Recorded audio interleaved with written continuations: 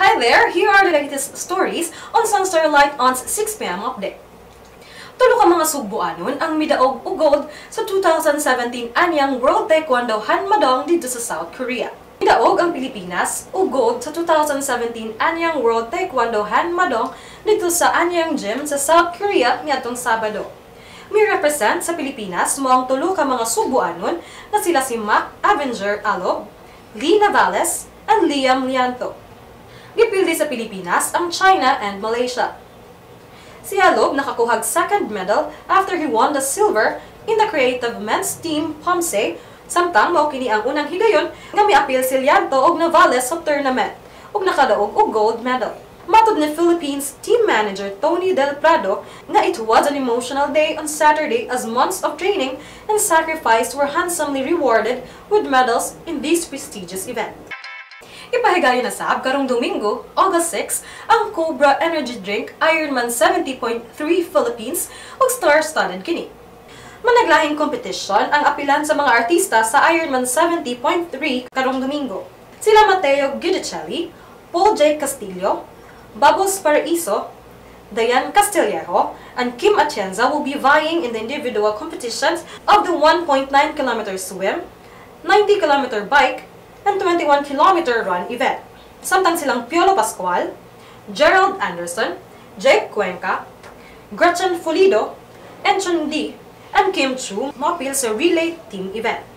Ang mga celebrities lakip sa 2,600 triathletes from 51 countries nga mosalmot sa Ironman 70.3 Philippines. Nangayo'g pasaylo si Ahron Villena sa iyang mga followers human mi viral ang iyang nude photo sa social media. Matod ni Ahron nga nasayop siya og pindot sa button sa iyang phone mao nga na-upload ang iyang nude photo ngadto sa iyang Instagram stories niadtong Bebes, July 28. Niani og reaksyon sa Twitter ang iyang nude photo. Sa iyang Twitter account niadtong Biyernes, nangayo dayon og pasaylo si Ahron sa mga tawo og miingon nga not meant to be shared ang iyang nude photo. Ning pagbalita, gidilit na ni Ahron ang iyang Instagram story, di na-post ang iyang nude photo.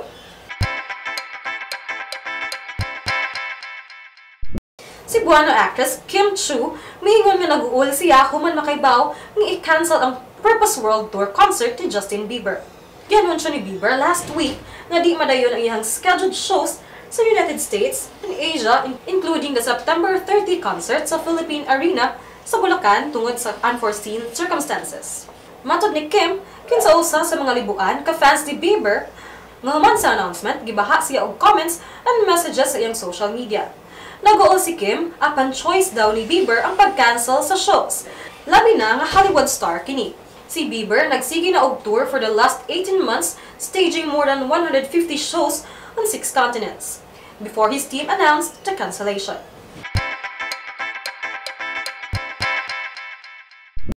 Midaog og Best Supporting Actress si Angel Locsin for the movie Everything About Her ato sa gipahigayong 57th Asia Pacific Film Festival dito sa Phnom Penh, Cambodia.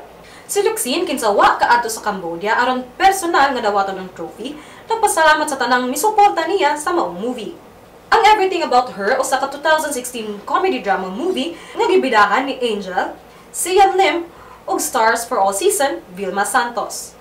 For more updates, visit www.sunstar.com.ph. Don't forget to subscribe in our YouTube channel, SunStar Pilipinas, follow us in our Twitter account at SunStar Online, and like our Facebook page, SunStar Philippines. See you tomorrow for our 11 a.m. update with Pia Noreen Villar. I am Ahron Villena and thanks for watching. Enjoy the rest of the evening.